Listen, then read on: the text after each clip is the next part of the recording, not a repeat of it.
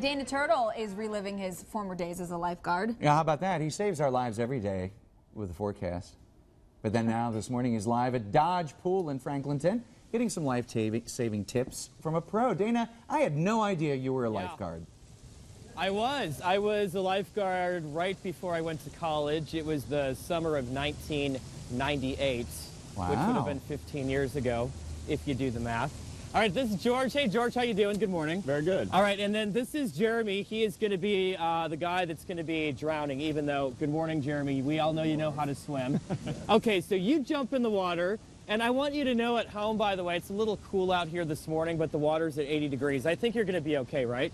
Let's hope so. Okay, so you get in the water then, Jeremy. Now, George, we've got a couple options to rescue Jeremy. So the point being, everyone, if you're at a pool, like we are, and you see someone who's struggling in the water, there's different sorts of things you can use to rescue them.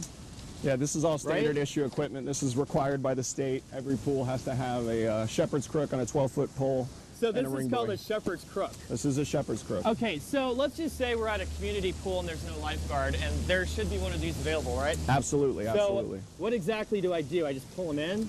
Yeah, I mean, basically ready? you want to reach it out to him. Reach it out to him. Keep your weight back just in case he tries to pull you in. Oh, you're heavy in the water.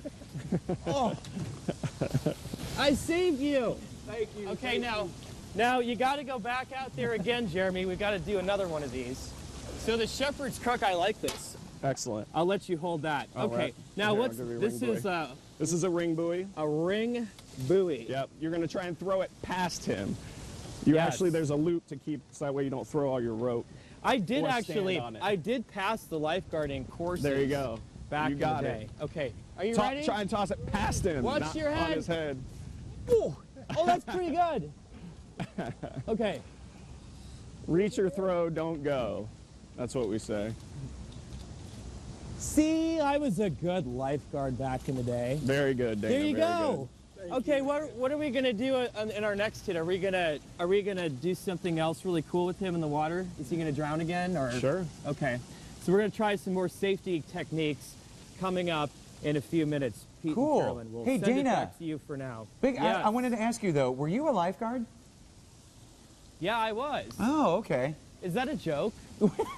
Is that a joke? No. I taught swimming lessons too the same summer. I really did. You did a very good job. You know, I live at the pool. You know that. Yes, you do. Dana and the pool are like best friends.